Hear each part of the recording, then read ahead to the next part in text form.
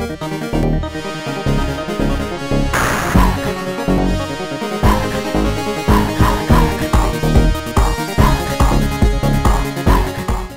the Hedgehog 3, and Knuckles, is amazing.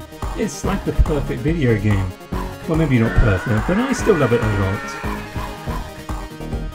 I've replayed it so many times over the years on all sorts of hardware, and I'm currently revisiting the Complete Edition on my Analog Pocket.